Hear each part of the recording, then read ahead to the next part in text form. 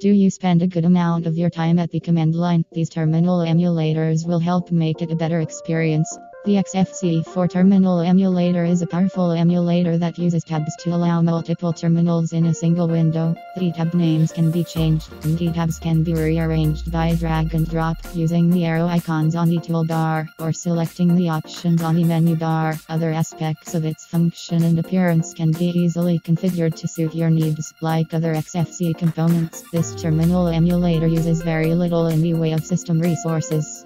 Guake is the first of a few terminal emulators with a drop-down style interface, emerging from the top of your screen with the press of the hotkey. Guake and other terminals with a drop-down interface are styled after the terminal included in Guake for 90s nostalgia. It comes with many themes out of the box, including Solar Eyes Darken Tomorrow Night. It's got plenty of options, including default hotkeys F12 to launch, F11 for full screen.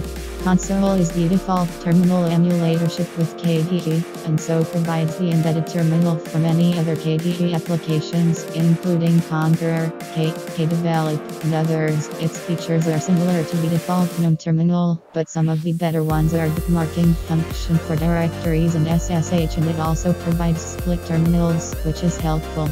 Terminator is a terminal emulator that is designed to make arranging terminals within a single window easier, with features including a number of key bindings, saving of layouts, and the ability to type to multiple terminals at the same time. It mirrors much of the behavior of the GNOME terminal, so many of the options found in that project can be found here as well.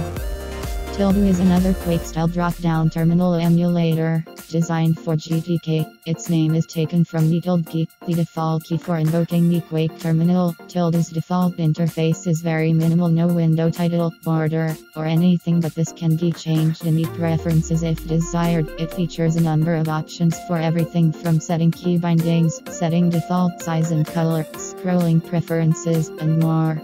If Xterm feels old school, that's because it is born in 1984. Xterm is the default terminal emulator for the X Window system, eschewing the need for any graphical toolkits that might otherwise sit on top your window manager. This might make it a good choice for a very minimal Linux installation with the graphics system, but this minimalist approach also comes with a corresponding lack of features. It's pretty much just a terminal. Still, for the right situation, Xterm still has a place. Yakuake is another drop-down terminal emulator, this one a part of the KDE family, short for yet another Guake. Yakuake could actually be thought of as a front-end to Konsole, and many of its features are similar. If you like Konsole but prefer the Quake-style approach, this is the terminal for you.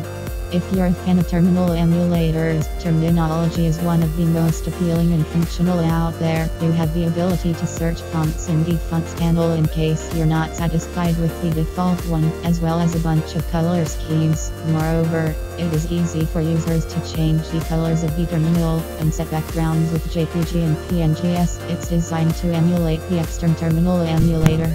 Let me know which one you use in the comments section below.